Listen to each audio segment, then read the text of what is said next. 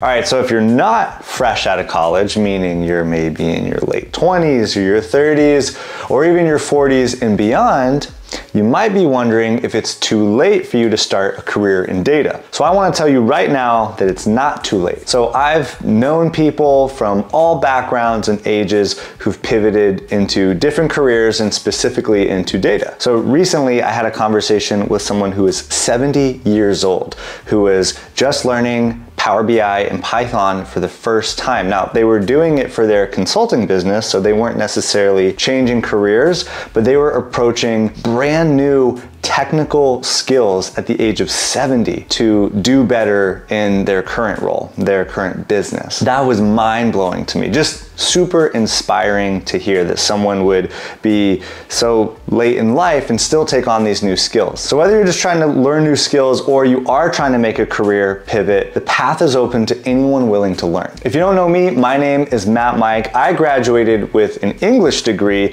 and spent years in the field of education. Eventually I decided I wanted to do something different and made my own pivot into the field of data at the age of 31. And in this video, I'm going to share 3 truths about starting a career in data later in life. All right, let's jump in. Okay, the first truth I want to share is that non-traditional backgrounds are the norm in the field of data. What I've learned through my time breaking into the field and the time I've spent in the field and those I've spoken with and helped is that career changers are not the exception, they're the norm. And again, over the years, I've met a lot of people in the field who are also from non-traditional backgrounds, even those in leadership positions. There are many people out there who are switching into data careers later in life. And another thing I've learned with that is that your experience is a strength and not a weakness. So there are often tons of different skills that we've used in our previous jobs and careers that overlap into data careers. And it's just about finding what those skills are. I find that there are many jobs out there that actually require some kind of analytical thinking or collaboration or problem solving or project management that we can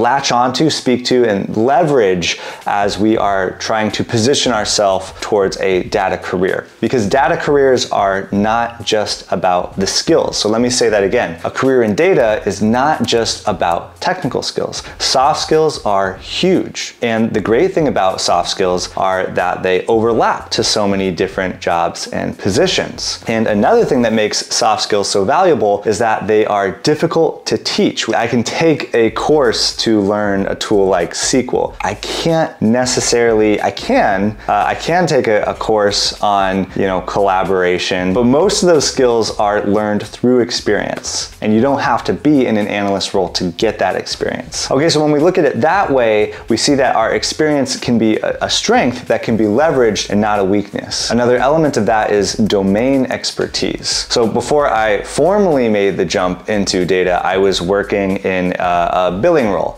first as an associate, then as a supervisor, and eventually I was able to find a business analyst role in the same domain, which was billing, collections, and credit. So because I had that domain experience, I was able to leverage that, and that ended up making me a very attractive candidate. And that was my formal entry into a much more technical role. Okay, so just to wrap that up, non-traditional backgrounds are not weird. They're not an exception. They're actually becoming more of a norm, but sometimes we don't realize that and it can freak us out and we think that we're not good enough to approach a career in data. If you're watching this and thinking, hey, I would love to do this, but I have no idea where to start, well, I built something specifically for you. The Data Career Roadmap is my one-on-one coaching program designed for early to mid-stage professionals looking to break into a data career. You'll get a personalized roadmap, 4 private one-on-one coaching sessions with me, bonus resources like my LinkedIn checklist and my outreach templates, as well as unlimited check-ins until you land a job. That's right, unlimited live check-ins with me until you get a job. I've helped over 100 people break into data, and tons of people have already benefited from this program, from teachers to scientists. So if you're serious about about making the leap, check the link in the description below. All right, point number 2, the data industry values skills over timelines. And what I mean by that is nobody cares where you started, they only care what you can do. So the great thing about a data career is it is very skill-based. So I often like to relate this to,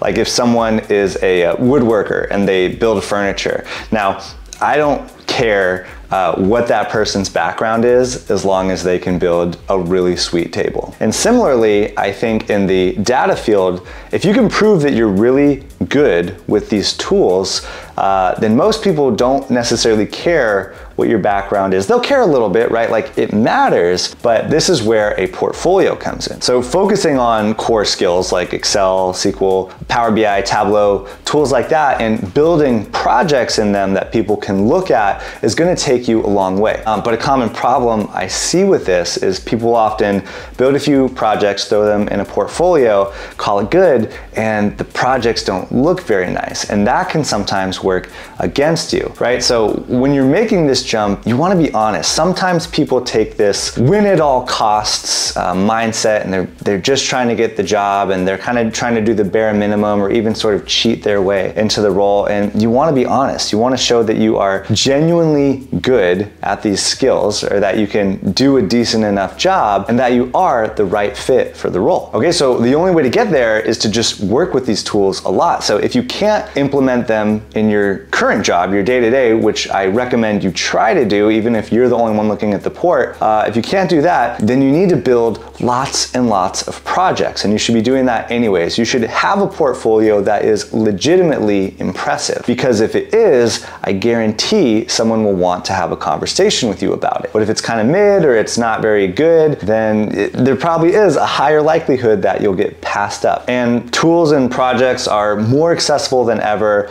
You should definitely get started with some guided projects. There's tons out there, but you're gonna wanna build your own end-to-end projects to really flex your skills and build something that's a little bit more unique. And not having your hand held is ultimately gonna make you better. Okay, so let's round out this point. The data industry values skills over timeline, but you have to prove that you're actually good at those skills. And that just takes a lot of practice. All right, and point number 3 is your unique journey can become your advantage. So often, having a non-traditional background can actually make you a pretty well-rounded individual and give you a unique perspective into an analyst job or a data job in general. So I shared before that I spent a bit of time in the teaching field. And then I was in the billings, credit, and collections field. I even had a short stint where I was in B2B sales. And so you can look at that on the surface and say, wow, this guy's all over the place. He's a teacher, he was an administrator, a salesperson, a billing supervisor, whatever. But I believe that each and every one of those roles gave me unique skills throughout and made me a more well-rounded person than if I had just gone to school for computer science, gotten a master's in computer science, and gone straight into data. Sure, I'd be a little bit more specialized, and that certainly would have fast-tracked my way into data had I known I wanted to do that when I was in college, which I didn't. But the kind of windy road that I took to data, I think ended up being an advantage for me. And to be honest,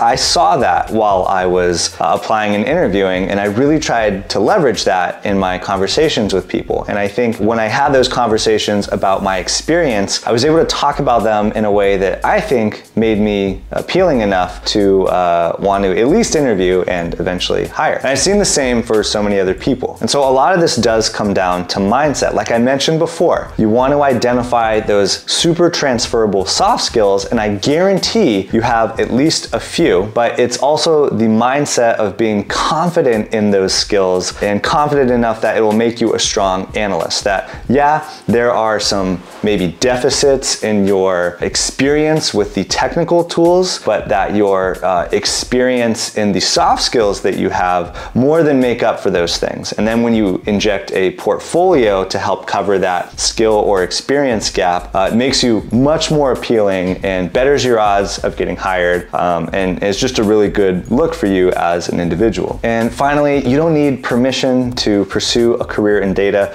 The ultimate blocker is thinking you're too late. I've heard people in their late 20s saying that they thought they were too late, and being in my mid-30s now, I look back on that and I kind of laugh, because I got into the field in my 30s and I've seen people much older than me break into the field for the first time. So mindset really is the ultimate blocker. Will it take you longer if you're not fresh out of college with a master's in computer science? Maybe, but it doesn't mean you can't still land a really great job. I've known more than one person who has gone from being a teacher to having a 90K, 100K data job. And so, you know, don't get your hopes up that that's like every job out there. You need to manage expectations and kind of expect the average. But I just mentioned that to say that, you know, those were individuals who started a little bit later in life and they ended up getting a really great job. So whether the salary is above average or right about there, or maybe a little bit lower, but the work-life balance is awesome, whatever it is, just believe you can do it, because you honestly can, as long as you don't give up and you're confident in your abilities and you keep working at your skills